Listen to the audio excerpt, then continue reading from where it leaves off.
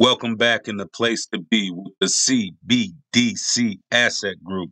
Thank you for being a part of the group. Awesome video today. I had to share this one. It talks about the history of governments and how they destroy their currency over time, and how Augustine Carstens has some big plans for the future programmable CBDC. Mark Yusko, the founder and CEO of Morgan Creek Capital Management, says CBDCs are an evil incarnate. Oh man. Now, me myself, I do believe that CBDCs are bad. However, I know that either you get right or you get left, and that I'm betting on the big bucks. So that's where I'm stacking my little pennies. Web 3.0 and crypto's role in the future of the web. We got talk of wealth and income inequality and why you shouldn't trust your government with your own CBDC. Hope you guys try to watch this one all the way through, because this is a remarkable video.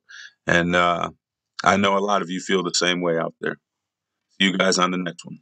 Don't forget to like and subscribe. So Mark, on a Scott Melker interview on YouTube, you said that fiat money will continue to exist via CBDC. But in a free and competitive market, why would anyone continue trusting governments to handle their money?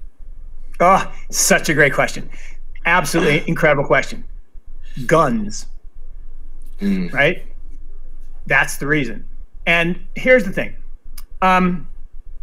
I will continue to opt out with a portion of my wealth, an increasing portion of my wealth.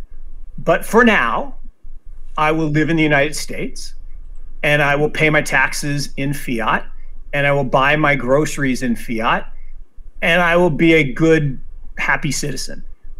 But you're absolutely right. Okay, every government in the history of mankind has eventually destroyed their currency through profligate spending. So what happens is governments are formed. They start democratically. They start in a robust, kind of friendly, we're here to help way, and they migrate to absolute power corrupts absolutely. They migrate to despotism, ultimately to dictatorships and cronyism. And so everybody says, well, capitalism is bad. No, capitalism is awesome. Capitalism is the best ism that there is. Cronyism is bad. Dictatorships are bad. But over the history of time, whether it was the Roman Empire, the Ottoman Empire, it all ends up with cronies at the top dividing up the assets and then devaluing the currency to make their assets go up and impoverish the masses, so the masses are dependent on them. It's happening right before our eyes in the United States. Nobody likes to talk about it. And it is the dictator playbook. So to your point, why would we trust the governments? Well, we shouldn't, because we know since 1913, the plan, right? Everybody says, oh, well, wealth and income inequality are all-time highs. Why is that? What do we do? Like idiots. That was the fucking plan. That has been the plan all along, to siphon the money to the top of the pyramid.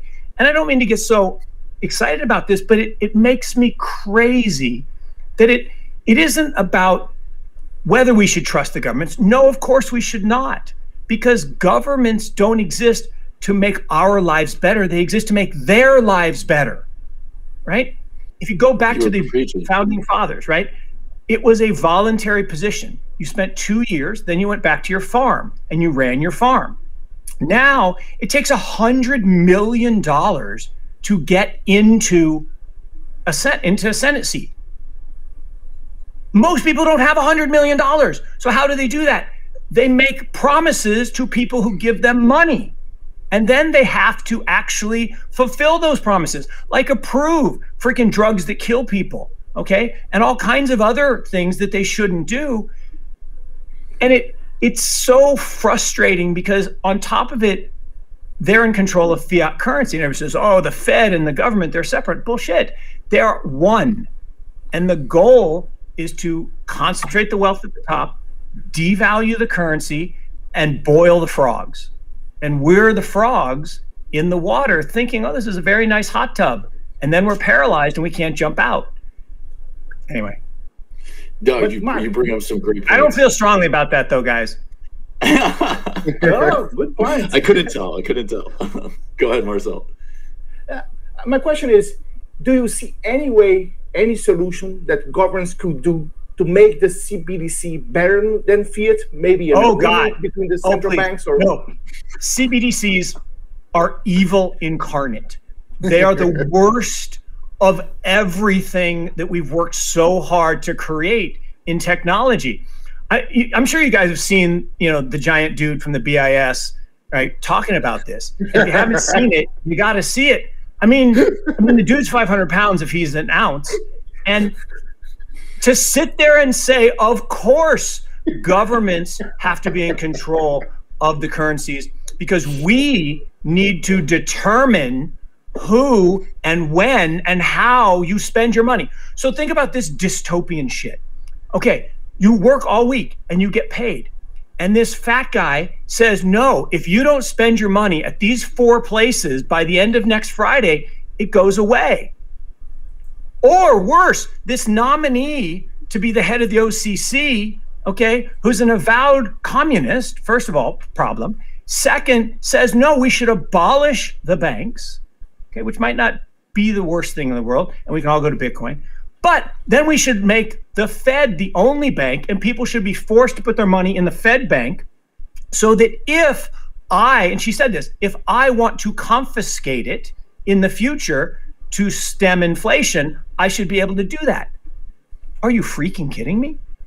No, there is no good CBDC. CBDCs are evil incarnate. They are surveillance tools used to exacerbate all the negative aspects of fiat because you can program money. Programmable money at its root can be good, like Bitcoin. At its most evil, CBDC can be, again, the worst possible form of money. And I've said that in the past, like CBDCs are crypto in disguise. It's a facade. It's a fugazi. But they're not crypto. No, they're not crypto. Exactly. They are electronic fiat. They are not crypto. They are not decentralized. They are centralized. They are evil. And look, we're going to have them.